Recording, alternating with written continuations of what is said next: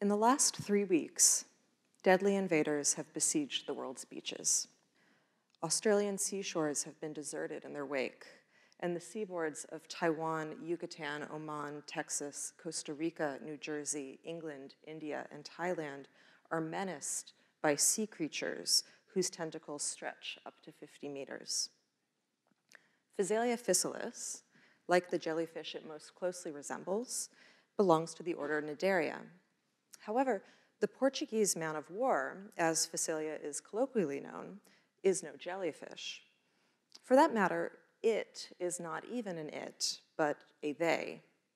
While it appears to be a single organism, Physalia is, or are, something more like a colony or an ecosystem, because it is made up of 4 different components, each of which could also be free living.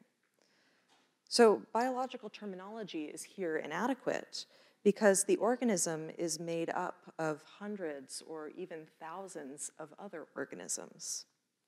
It contains a massive gas-filled bladder, venomous tentacles, digesting tentacles, even a polyp that harnesses wind and acts something similar to a sail. Like some multicellular organisms, Physalia's genome is distinct, and it develops from a single fertilized egg. It also reproduces by spawning gametes that are fertilized by other organisms within its species. But unlike both a multicellular organism and a colony, the single fertilized egg of a Portuguese man-of-war buds into integrated organisms called zooids, each of which once lived independently as a multicellular organism in its own right, before they were all subsumed into the single body of Physalis. So all of this begs the question of what exactly the difference is between organisms and colonies, or colonies and ecosystems, and what we mean when we talk about biological individuals. Are you a biological individual, or are you a massive colony of cells? Are you perhaps an ecosystem, given that 90% of the cells in your body are in fact not human, but bacterial? And this is something that many microbiome researchers have demonstrated.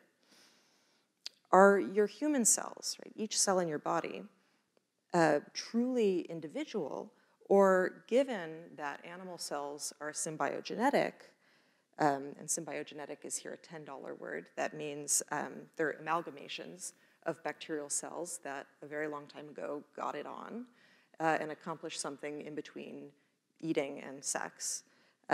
So given that, perhaps your cells are not individuals, but are more like colonies as well. So what this suggests is that an organism is, in fact, a concept. It carries rhetorical baggage, it carries discursive expectations, as well as ideological framings. The organism has long served as a metaphor for other types of emergent complexity.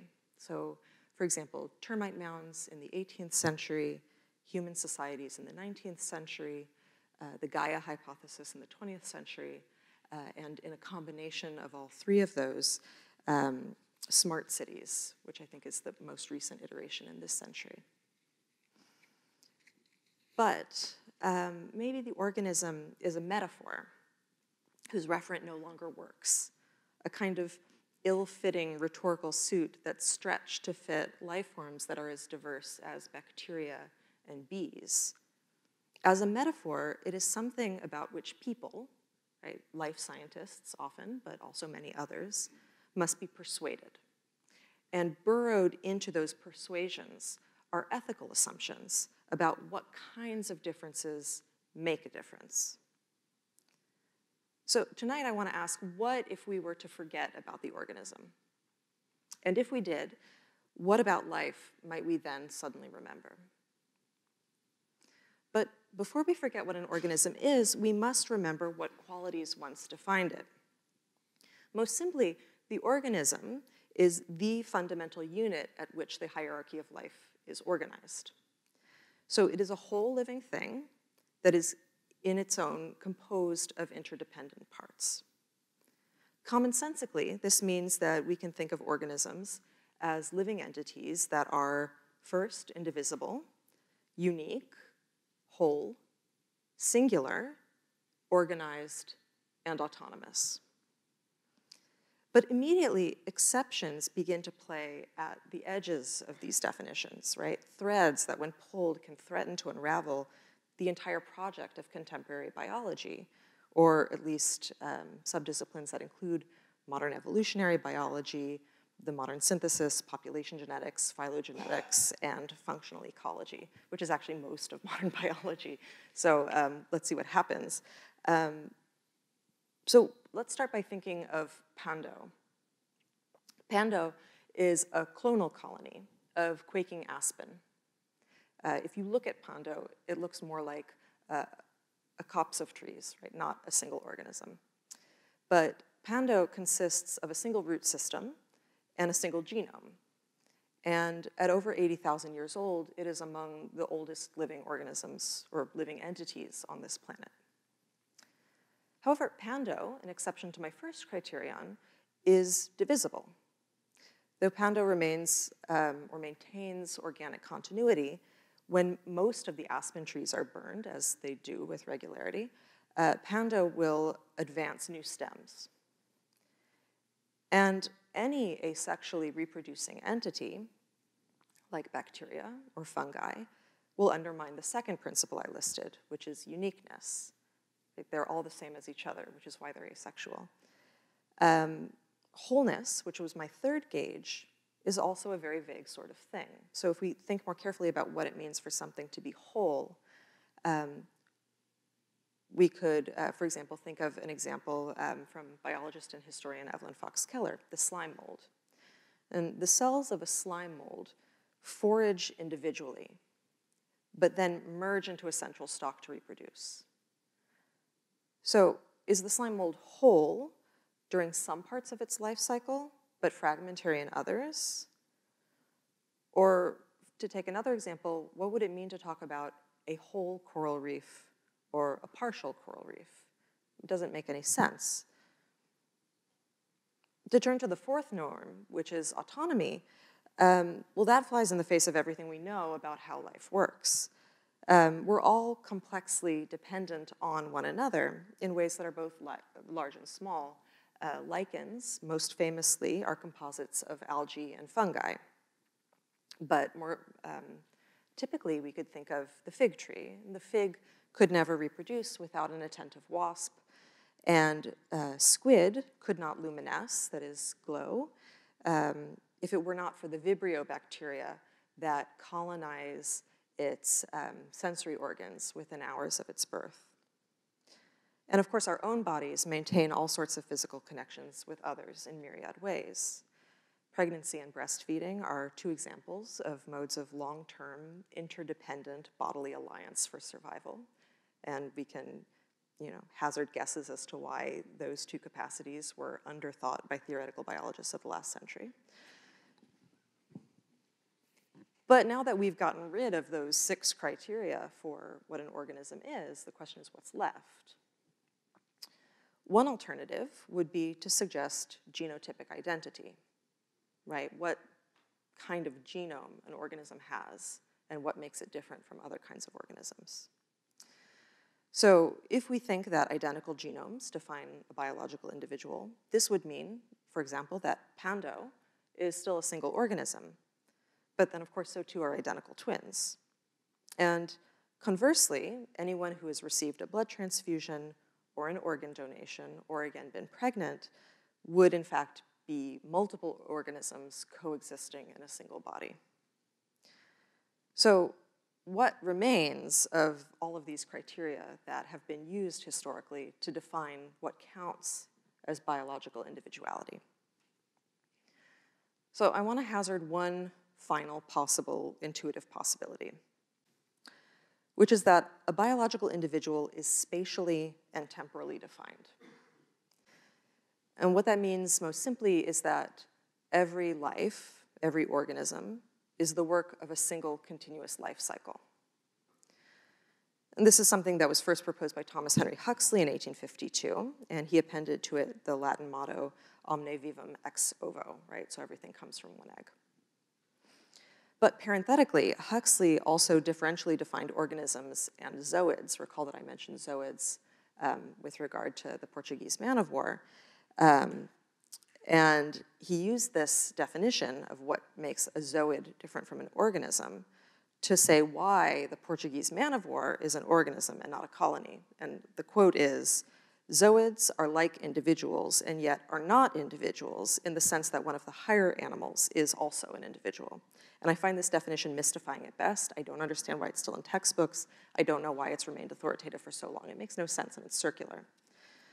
So that aside, if we maintain this spatial and temporal definition of what counts as an organism, then I'm struck by the fact that the last bastion of biological individuality, right, indeed the only remaining criterion by which we can even still speak of there being such a thing as an organism at all, is that it unspools in a linear and continuous timeline. And so, for the remainder of my time here this evening, what I plan to do is sabotage and subvert that last remaining definition, namely our faith in what biological time is. So I'd like to dismantle it with glee and see what can possibly remain. And the way I'm going to do that is by storytelling in the grammatical first person. And I know that sounds horrible, but bear with me. The reason why I want to do that is I want to think about the literary device that typically cements one particular type of individual. And here I'm thinking of the authoritative and narratological I. And in doing so, I want to experiment with what are the discursive limits of thinking against the organism, right? What are the descriptive and theoretical ways that we can write at the interface of what counts as I and what counts as we? I moved to the Caribbean recently, and the last 2,800 years haven't been half bad. Lately, tourists have arrived to sink their toes into the soft white sands of Bahamian beaches. Although I am, collectively, a beach, I am by no means ordinary sand. Following the words of John McPhee, I'm not the small, smoothed-off ruins of mountains. Just as raindrops are created around motes of dust, I form around bits of rock so tiny that in wave-tossed water, I will stir up and move and settle, move and settle. Today, I luxuriate along shallow shoals that stretch miles out into the ocean just beneath the Tropic of Cancer, where I'm a neighbor to nurse sharks, spiny lobsters, and conchs. I emerge from the so-called washing machine, a swell of coastal water where the warm and westerly Antilles current crashes into both Atlantic swells and easterly trade winds from the Canary Islands. These battering waves are now my birthplace. You've no doubt seen me, though you certainly never noticed. Humans were once in the habit of carving up and venerating bits of me, imbuing stone effigies with anima and fecundity. So look closer at the Venus of Willendorf. Each perfectly tight curl on her head is a single one of me, polished and stained red.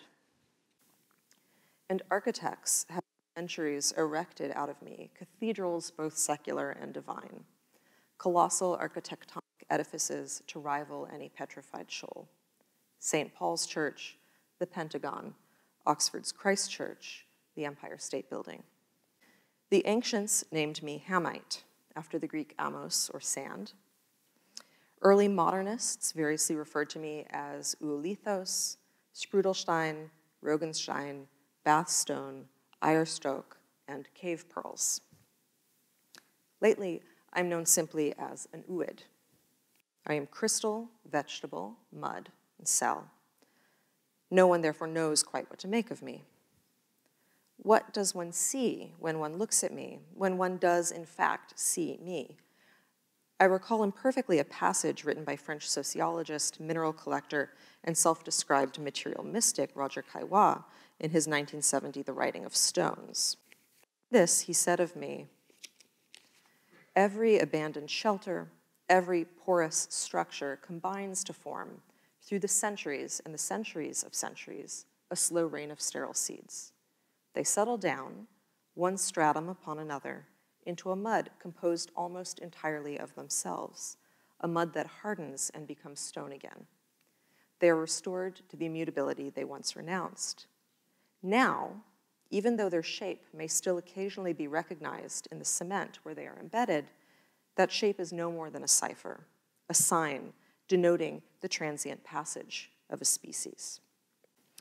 In suturing geology, history, biology, and surrealism, Kaiwa sought to strike a path between subjectivity and mechanism, to identify a phantasmagoric naturalism that would find aesthetics, even mimesis, that predates human thought or art. And to do so, he turned to fossils. Fossilized life, he wrote, was the other writing.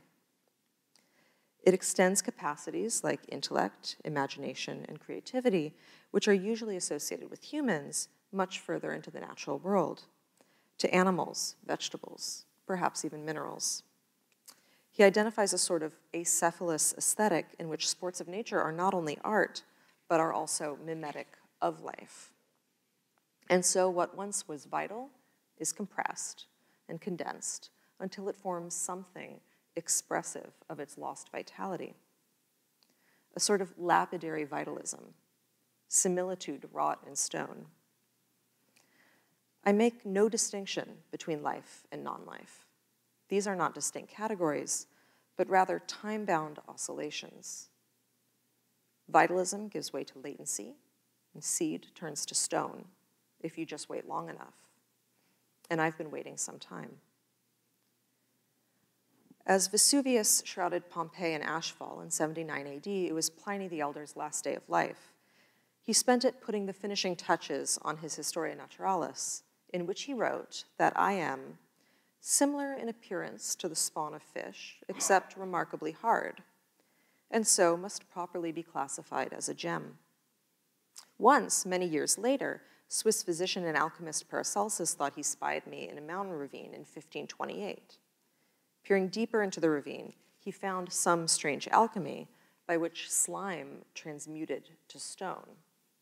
And so he reported that from the mucilago of the water are growing and born all rocks, and all pebbles and sands are coagulated into rocks. He therefore speculated that life emerges from and returns to stone, as spirit operates either on lapidary or on viscous substance. When Robert Hooke peered at me through his microscope in 1667, he named me Kettering Stone, after the place from which I had been collected. He wrote of me, "It has a grain altogether admirable, nor have I ever seen or heard of any other stone that has the like. It is made up of an innumerable company of small bodies, not all of the same size or shape, but for the most part not much differing from a globular form, nor exceed they one another in diameter above 3 or 4 times. They appear to the eye like the cob or ovary of a herring or some smaller fishes." And so Hooke was naturally at a loss. Was I mineral or animal? He never supposed I might be both and neither.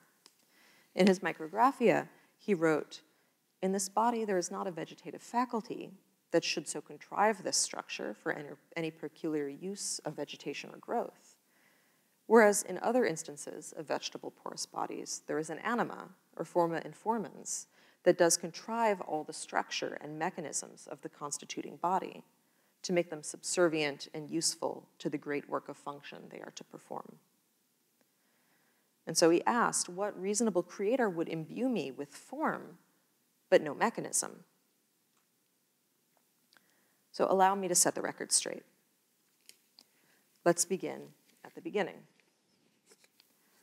The world used to be a different sort of place, and I traipsed much more widely, coasting young seas before settling into contemporary climes. Let's surf back to when natural time encountered historical time, to when both lapsed into epochs geological. Skim with me along temporal swells to arrive at the mid-Archean eon, 3.2 billion years ago. Our Earth had just barely cooled. It was only now catching its breath after being pummeled by asteroids for millions of years. Before continents, before even Pangaea, there was a place named Ur, or maybe it was named Valbara, or maybe it was just a distributed assemblage of microcontinents and no one really remembers. But all life emerged here. Broad continental shelves accumulated limestone deposits as volcanic arcs disgorged lava and ash into alkaline seas. Microbes in hot oceans precipitated gelatinous iron and piped it in bands along the seashore. Calcium-rich waters and shallow tropical seas were my first home. Here I would form a body, a concentric and repetitive glazing and rinsing of calcium carbonate, much like the way a pearl grows. And today I'm diminutive by comparison to what I once was, more than tenfold bigger back then, the once mineral-rich and agitated waters of a fledgling planet. Indeed, for millennia, I had the ocean all to myself. 600 million years ago, I basked freely in milky calcium carbonate-rich brine, slowly, ever so exquisitely slowly siphoning my body from sumptuous mineral waters. A nucleus of quartz or a fragment of lime mud would carom in a hot tide, lifted up in the ebb and flow of each driven wave, coating itself in a filmy skin of aragonite. And this is where I begin. In shallow waters, I'd sink down to the seafloor, only to be buoyed up again into the light, another dousing of mineral, and descend, rest, and float some more. As I rested, my cortex solidified, thin needles of white aragonite crystals encircling me like a crown. And again, a little more crystalline veneer with each cycle, growing myself a body in suspension, then sleeping in sediment. A storm would lash the waters into a frenzy in which I'd be buffeted about, cannoning into sediment and sand, scoured clean as a bone and polished gem-lustrous. But I never intended to become the subject of controversy, neither life nor stone, or yes and both. But if left alone for long enough, I turned to stone, no longer an uid, but an uolite, or an adjective even, to describe both my form and where I'm found, uolitic limestone, or another adjective to describe when I'm found, in the uolitic strata. I am a curiosity, and hence have received some attention, even fame, in my time. In 1721, natural historian Franz Bruckmann dedicated a treatise to me, later published in his atlas, titled Curious Stones. In his treatise, Bruckmann ponders whether I am, in fact, stone, or, as others had previously postulated, a sport of nature. Or perhaps, he asked, I am the artifact of some ancient creator making shapes of the earth stones. I must be a stone, he surmised, because what exactly makes a stone a stone? I am a stone because I am hard, and if you polish me, I shine. But then he hesitated. I am also an animal because I look like an egg. Bruckmann couldn't ignore my particularly organic and specifically ovoid contours. And so he concluded that I must therefore be a sea egg that had turned to stone in a great flood, once alive, but now petrified, an uolite, or an egg stone.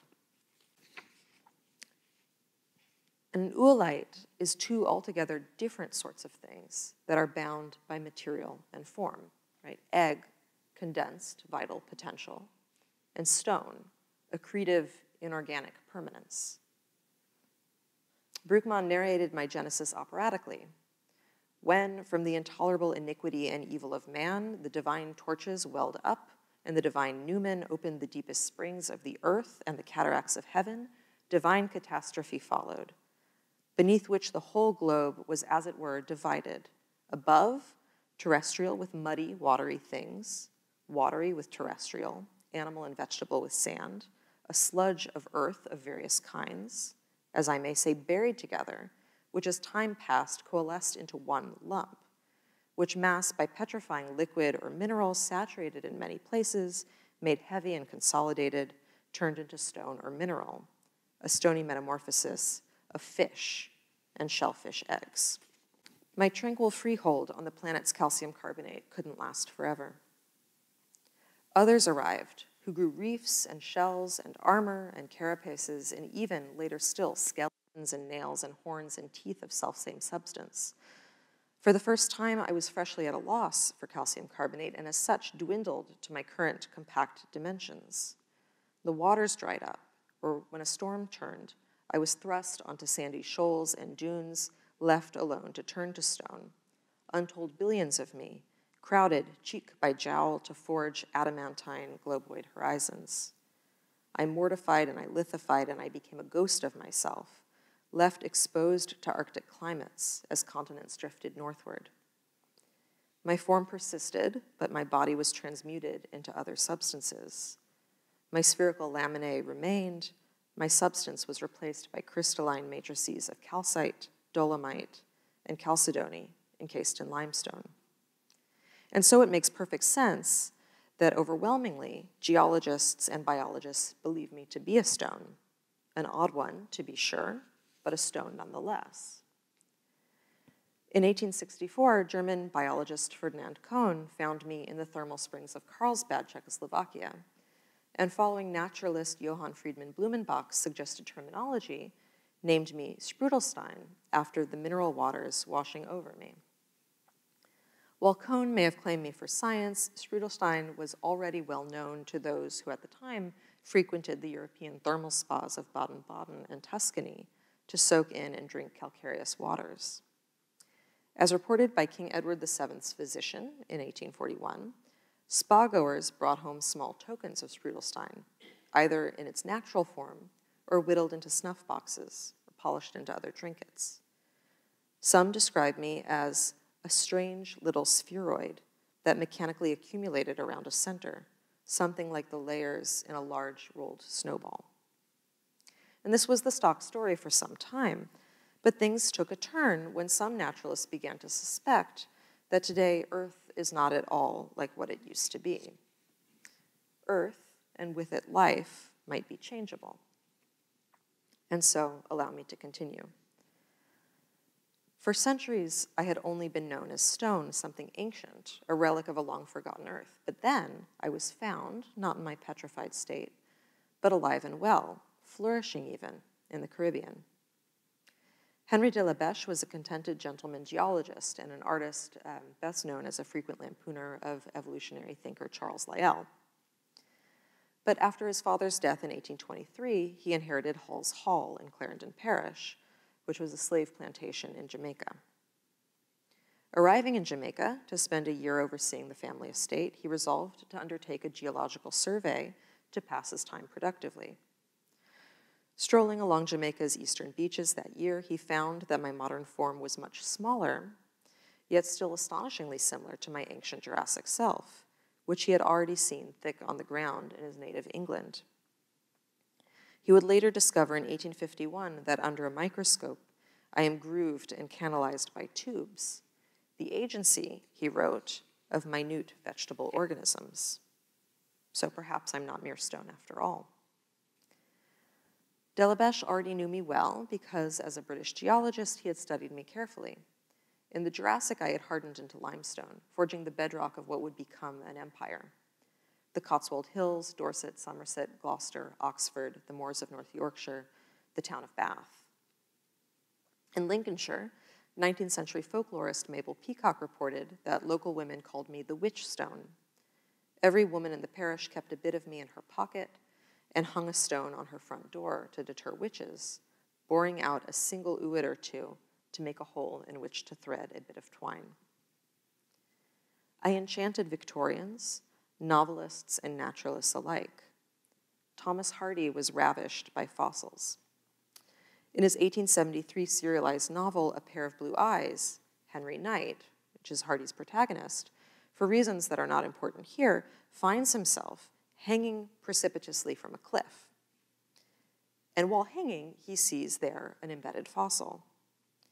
And despite his perilous circumstances, Knight is enchanted. Hardy writes, his mind found time to take in by a momentary sweep the varied scenes that had had their day between this creature's epic and his own, and time closed up like a fan for him. In a calculated choice, Hardy sets the entirety of his vastly underappreciated 1897 novel, The Well-Beloved, on a fictional isle made entirely of oolitic limestone, which was inspired by the actual oolitic Isle of Portland. In his tale, a young man returns home after years studying on the continent. Walking up the steep rocky hill of the isle, he pauses for a few minutes before approaching his father's house. What had seemed usual in the isle when he lived there always looked quaint and odd after his later impressions. More than ever, the spot seemed what it was said once to have been, the ancient Vindulia Island and the home of the slingers. The towering rock, the houses above houses, one man's doorstep rising behind his neighbor's chimney, the gardens hung up by one edge to the sky, the vegetables growing on apparently almost vertical plains, the unity of the whole island as a solid and single block of limestone 4 miles long, were no longer familiar and commonplace ideas. All now stood dazzlingly unique and white against the tinted sea, and the sun flashed on infinitely stratified walls of oolite, the melancholy ruins of canceled cycles, with a distinctiveness that called the eyes to it as strongly as any spectacle he had ever beheld afar.